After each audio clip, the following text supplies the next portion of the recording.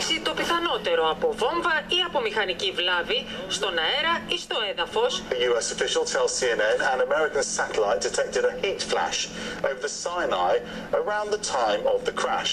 Βόμβα είναι το σενάριο που ενισχύουν δηλώσεις Αμερικανών αξιωματούχων. They're saying that it could potentially be a bomb that they're detecting, although right now investigators on the ground have not detected any sort of bomb residue. The other theory is that it could have been an engine malfunctioning and then exploding. Finally, they're saying it could have been the plane when it hit the ground. There are parts of the plane that have been scorched, and that could have triggered that satellite. Το ρωσικό πρακτορείο TASS αναφέρει ότι ανάμεσα στα συντρίμμια βρέθηκαν υλικά και εξαρτήματα ξένα προς το αεροσκάφος. Η εκδοχή του πυράβλου πάντως απομακρύνεται. On peut privilégier d'une part l'attentat, c'est-à-dire la bombe à bord, parce que le missile est exclu, ils n'ont pas le matériel ni les compétences. Φρικτές φαίνεται πως ήταν οι τελευταίες στιγμές των επιβατών.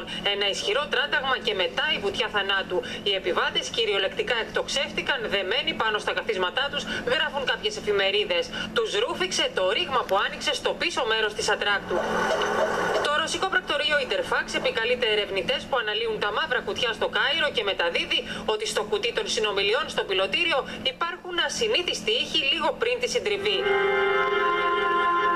Την ίδια ώρα η Ρωσία, βυθισμένη στο πένθος, υποδέχεται τους νεκρούς. 196 ως τώρα.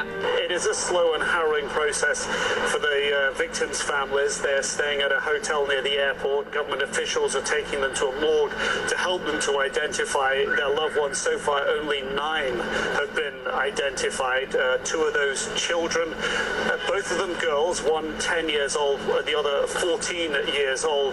Από τους συνολικά 224 νεκρούς, 25 ήταν παιδιά.